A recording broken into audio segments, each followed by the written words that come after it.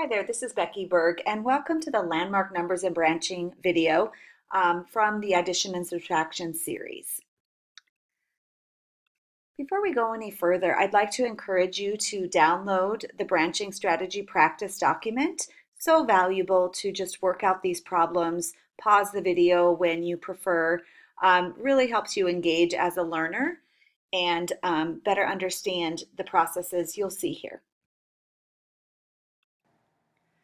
So remember, core math strategies are based on place value properties and that relational understanding, because those particular strategies can really build and assist us with things that are more complex as we move into additional standards and ideas.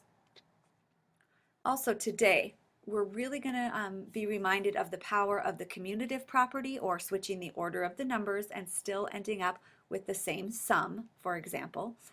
And also that associative property of, how can we decompose numbers and associate these numbers in different ways so that we get to those landmark or friendly numbers, okay? Just keep in mind that as we work with number bonds in those primary grades, that we're seeing those number bonds both vertically and horizontally, okay? Because what you'll see here is, maybe they see these number bonds with circles and with squares, and they go horizontally for a while, but you'll see that it's really helpful for them to see them vertically. As you can see, as we work into branching, we basically just get rid of those shapes, and now we have just the numbers listed there.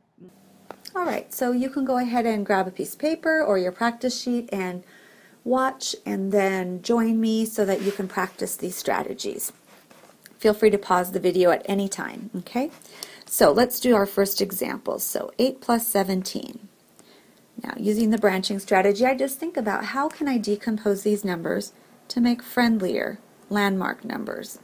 So I'm going to think of 2 plus 15 being the same as, notice this looks kind of like an equal sign that's slanted, and then I go ahead and combine 8 and 2.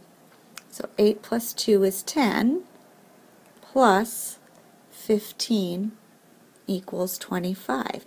Now you might have kids that say, oh, I took 2 from the 17 and got 10, and then I added 15. This is a visual representation of that. Okay? You could also have your students represent this with equations of 8 plus 2 equals 10, and then 10 plus 15 equals 25. So you can set those parameters. Okay? Let's do another one. How about 9 plus 6. Now, we used friendly or near tens as a strategy, so I think branching can really show that, where here we think of this as 1 plus 5 is the same as 6.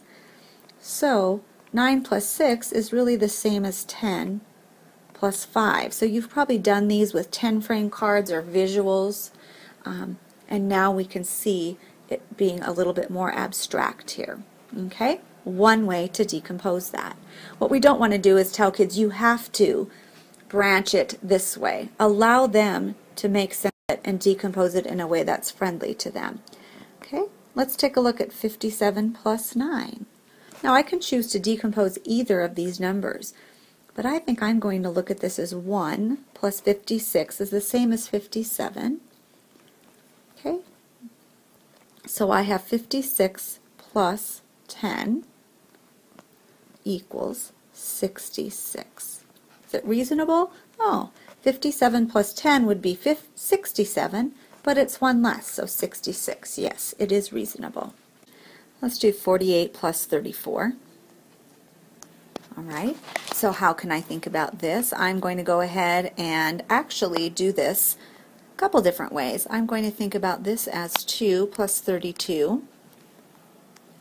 Okay, getting to multiples of 10 is a very powerful strategy. And so here we have 50 plus 32 equals 82. So when in Common Core it's asking us to count from 10, add 10 mentally from any given number, subtract 10 from any given number, you can see how knowing your combinations of 10 be it 8 and 2 is 10, will get me to 50. That's critical in any of these efficient strategies, okay?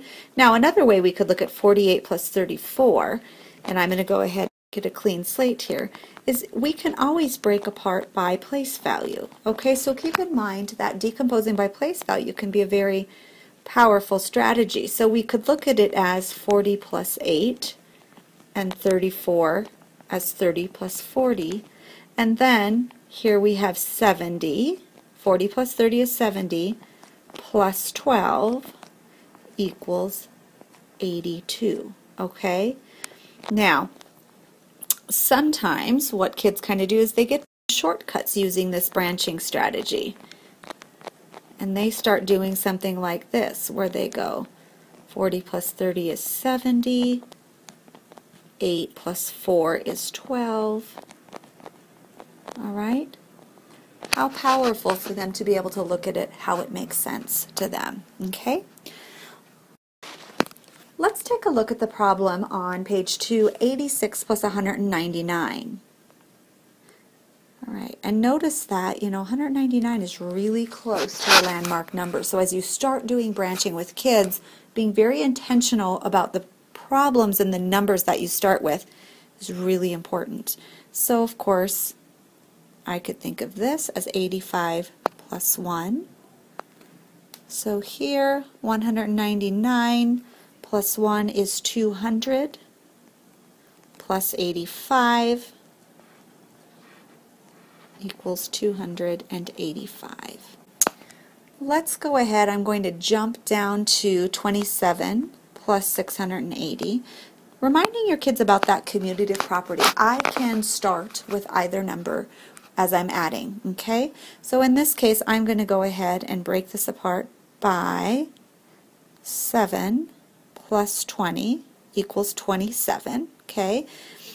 And 680 plus 20 more equals 700 plus 7, or 707. Once again, knowing that 80 and 20, those friendly combinations of 10, is 100, gets me to the next 100, is critical, okay? Is it reasonable as I look at the quantities? It is, okay? Now, there's other ways we could have broken this number down, okay? But that was the one way that I chose to do that. Thanks for joining me, and I hope that you were able to see the power of decomposing and creating those quantities that are friendlier to work with, really using that associative property. Keep in mind that you can continue your journey. There are additional practice problems on your sheet.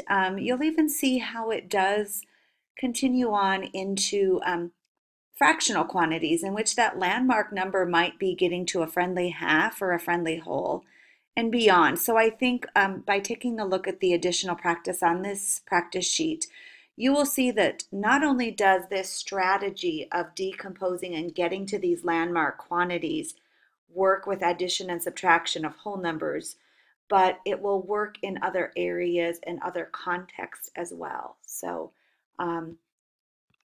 thank you so much for joining me, and I hope this information was valuable to you.